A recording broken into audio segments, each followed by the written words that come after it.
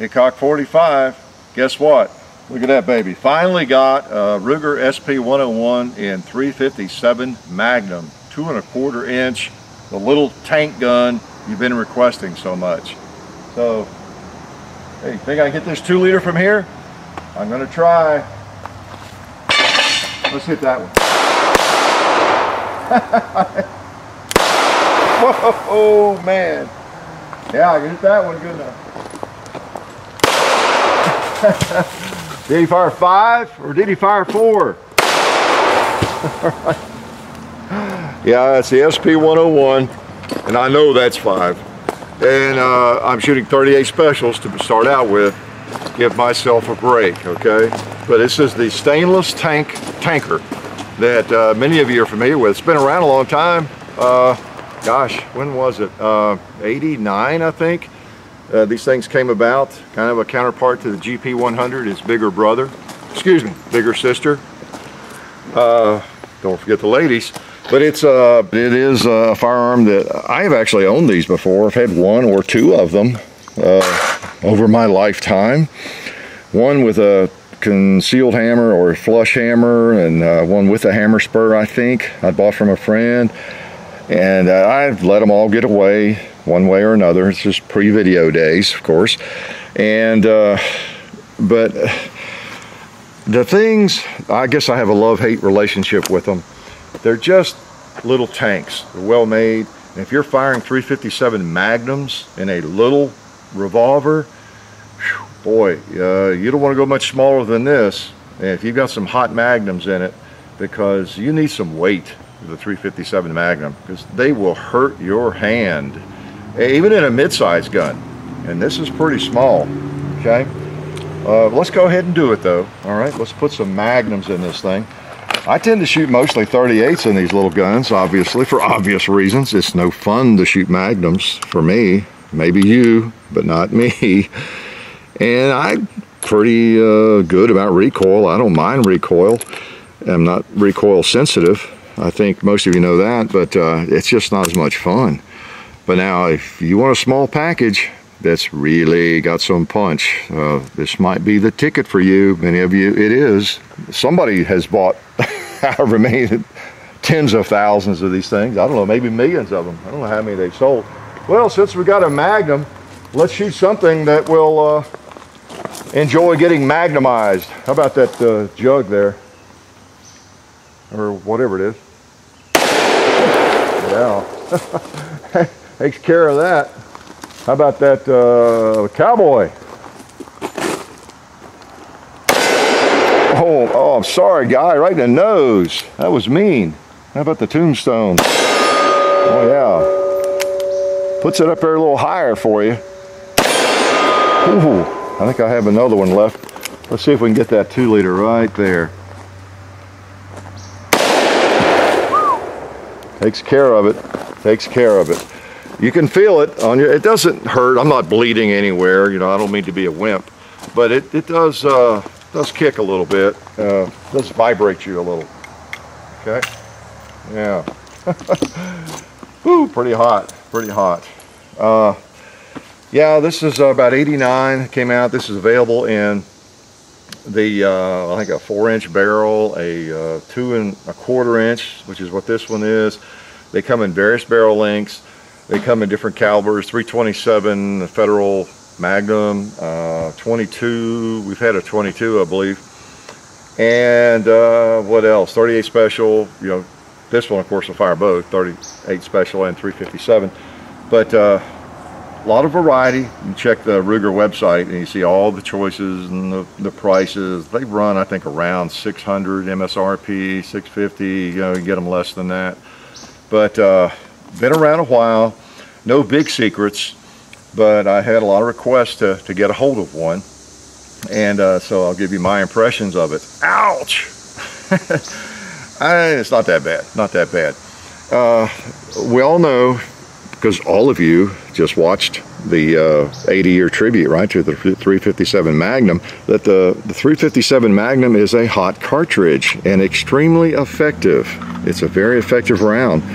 And so kind of like the 45 ACP. You know, we argue about all these things and the caliber religion that many of us, you know, are indoctrinated with and adhere to and all that sort of thing. Many of us are zealots of some sort, right, in the caliber religion wars. But there's no question the 45 ACP is a good cartridge, of course. May not be nearly as good as everybody thinks it is. But it and the 357, not many people are going to badmouth them, right? They're just not going to, because they really do a great job. And the 357 Magnum is considered possibly the best of them all, you know, in a handgun cartridge. I'm short of a 10 millimeter or you know, some of the big Magnums, okay? So, but you have to ask yourself, is this gun for you? And that's up to you. What you get with this gun, the advantage of this gun, this pistol, this revolver, is you get a lot of power in a small package. I don't know that that's really a good pocket gun. It's a little big and heavy for the pocket. Maybe if you got a great pocket holster, you could swing it. But you get the weight. That's what you get that you really need for that cartridge. A person could shoot about anything in this, and you even though I'm making a big deal out of the difference in the recoil, you can handle 357 Magnum in this gun. You can handle 38 plus P, you know, without any trouble. Okay, it's built like a tank, and it's got the weight, so you can actually handle it. Now, if you shot a 357 Magnum in a light little gun like this, 642 Smith or this LCR, these things weigh almost nothing. And there are some firearms that are chambered in 357 Magnum. In fact, that LCR is, right? Boy, you really have a handful. So you got the weight. Now, exactly the weight you have is this firearm weighs 25 ounces. Okay, 25 versus 15 in this 642 Smith Airweight. 15 versus 10. Excuse me, 15 versus 25. I just gave the Kentuckians a clue there, didn't I? The answer. I was going to see if you could kind of decipher the difference there between 25 and 15. So some of you up there can still probably get the answer. 10 ounces heavier in this thing. Now, that doesn't sound like a lot, but 10 ounces in a small pistol, quite a difference. All right? So let's shoot some plus Ps. We've shot 38 Special, the Federal, appreciate Federal, the round nose 38s, kind of the classic 38. I shoot a lot of those. I like those. If you're going to shoot 38, they're fun. Now, if you're going to carry 38s, you probably want a hollow point and a plus P, if your firearm will handle plus P. I do think this one will handle plus P. No problem there. A lot of people carry a plus P 38 and even in their 357 Magnum revolvers, if they carry them. I'm positive of that. I know I have done that, and a lot of people do it. Not everybody. Okay, so that makes it more manageable and a little more fun to shoot. Let's go on out to the gong. I think I have to hold a little bit low.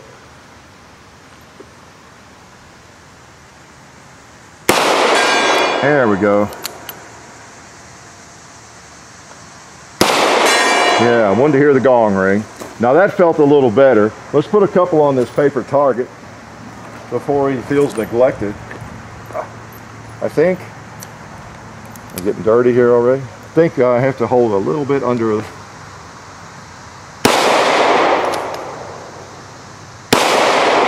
Yeah, there we go. Click. Yeah. Shoots a little bit high point of aim, which is okay. The windage seems to be on. All right, let's try a couple more of those. I like those. This is probably what I would carry, unless I just felt the need for a Magnum, big Magnum. Okay, and this put a couple more on that.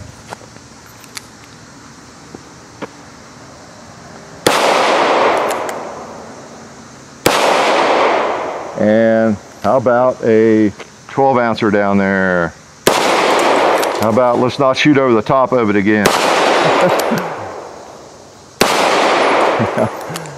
And do I have another one left? No. Okay. Yep. All right. These positives and negatives, you know, the negative is the weight if you're going to carry it. And as compared with those, now as compared with a GP100 or a Model 29, you know, it's not heavy, or a Red Hawk, of course. So it depends on what you're comparing it with.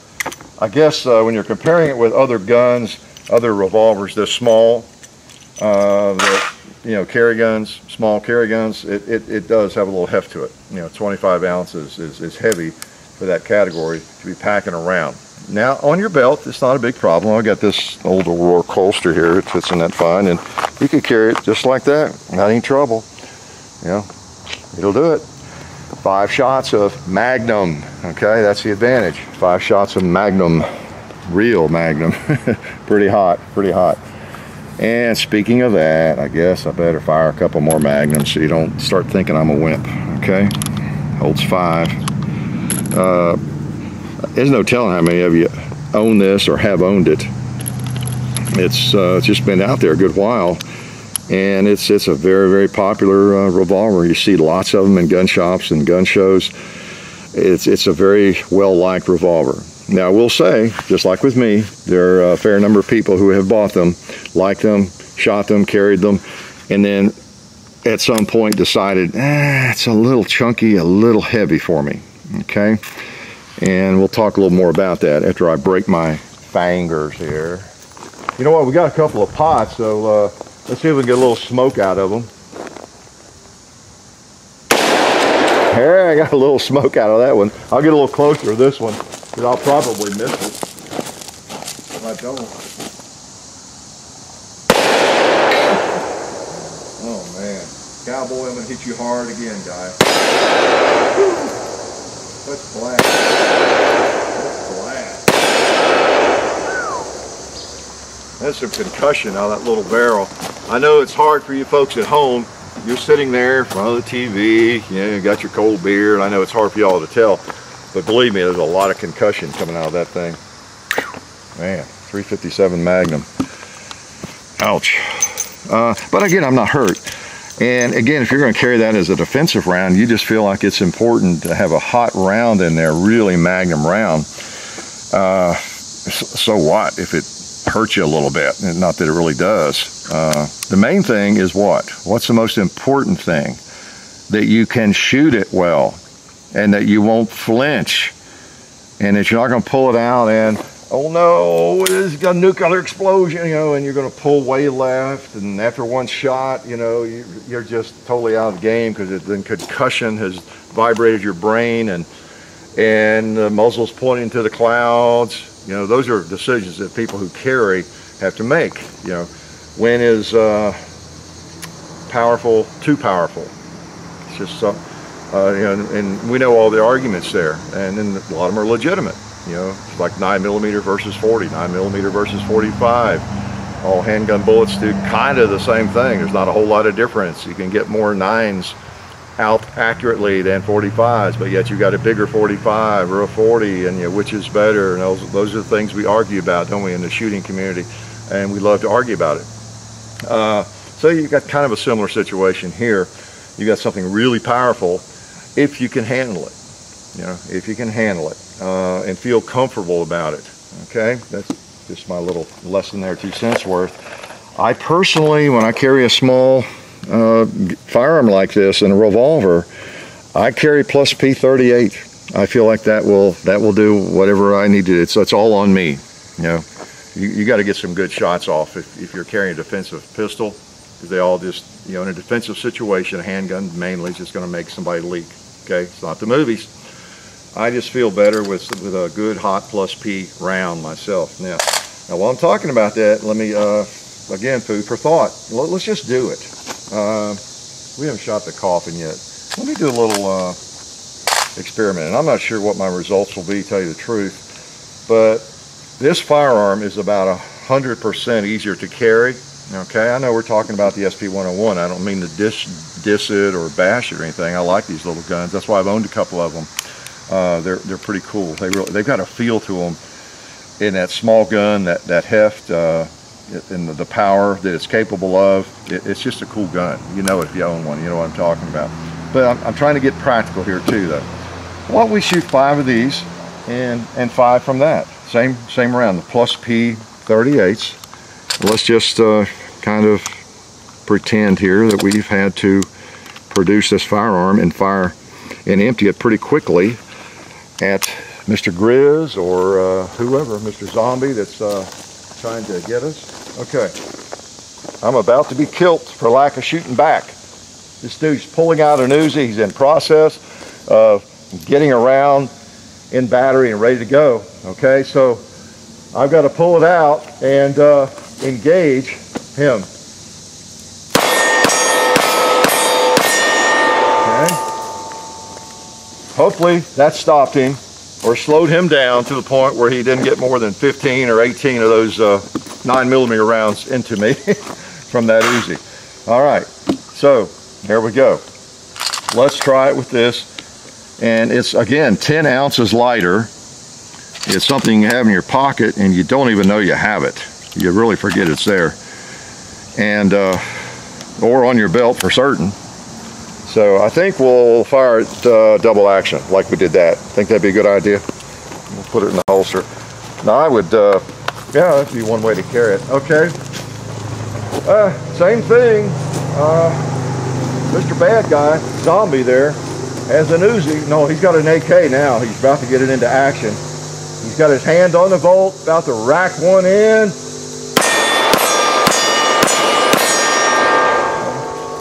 So, you know, I don't know. I really wasn't trying for great hits or anything, but I think I got all 5 of them on him. Yeah, so I would probably still carry this over the Ruger because of the convenience. But and that's, I guess, my point. Now I can't put Magnums in this, and I wouldn't want to. Anything that's small. So my bottom line for me is, if I feel like I really want to carry a Magnum, 357 Magnum, full house, that's the market for this gun. That's the people that want this over those lighter firearms, LCR or whatever else you want to name. Okay. Unless you just feel like with the weight you're able to control it better. Could be that you just have difficulty with a light firearm, and with that firearm as light as it is, you'd have been throwing them up there into the gong instead of hitting Mr. Zombie there that's about to kill you. You know, if you feel like that's the case, then yeah, you're still better with this, with the 38 Special. Okay, because I actually had them in a better grouping there. I had a couple on the edge there with the lightweight, lightweight airweight.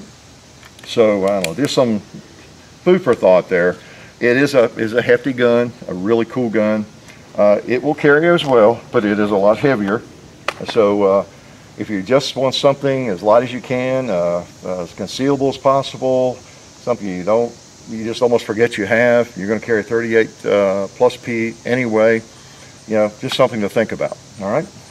So let's shoot the thing again before we shut up here. Go away for dinner. I know many of you are about to eat dinner, and I am, believe it or not, coming to your house to have dinner with you.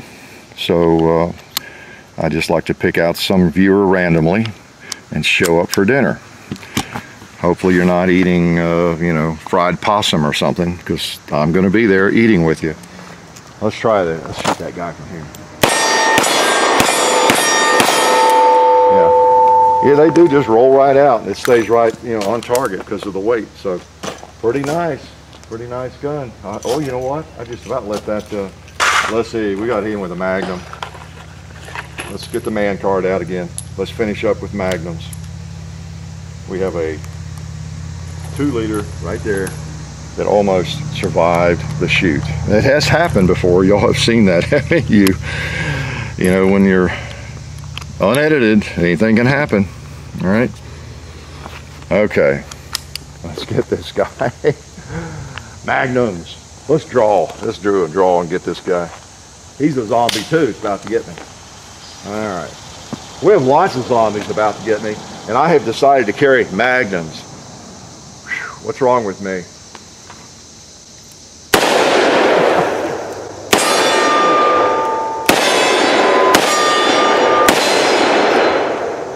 Click. Woo! Well, I hit all the zombies somewhere. So there you go. If you want something hot like that, it's possible to put them kind of where you need to because of, again, the weight and the heft of this thing. the Ruger SP101, and it's got a lockup right there in the front of the cylinder. You know, it's made well so it can handle, you know, that stiff recoil. Okay, just practice with it. If you think you want to shoot one, try to shoot one. If you can at all possible, you know, have one at a rental range, which I always recommend going to a nice rental range where you can rent guns that you're considering. Shoot some Magnums in it, if that's what you think you're going to carry. It's mighty easy. Just look at a firearm on the case on the shelf there. Oh, that's nice and it feels good. Oh, I can shoot 357 Magnum in it. Nice. You need to shoot some 357 Magnums out of one of these before you settle on that, I think. Because you could go home and realize, oh, I'm just going to be shooting 38 Special. And then you might rethink, and whoa, well, did I need this firearm? You know, maybe that one or one of those would have been better, an LCR or something. So, don't know. It's up to you. A lot of good guns, so many good choices out there. It's just amazing, and we're really lucky to have all these choices, even though it makes it difficult, doesn't it? So this is one of their choices. Life is good. We'd like to thank one of our sponsors, SDI, the Sonoran Desert Institute. SDI has fully accredited distance learning programs where you can get certified in gunsmithing or even an associate's degree in firearms technology. Of course, the study includes hands-on experience, which is important, of course. So check it out. Go to sdi.edu or just click on the link in the description. Okay? And also, we'd like to remind you to check out the Hickok 45 Facebook page and the Hickok 45 and Son channel and its Facebook page, as well as Gun Culture Radio on iTunes. Now remember all this, because I'm coming to your house randomly over the next year or two to give you a quiz on it, okay? Thank you.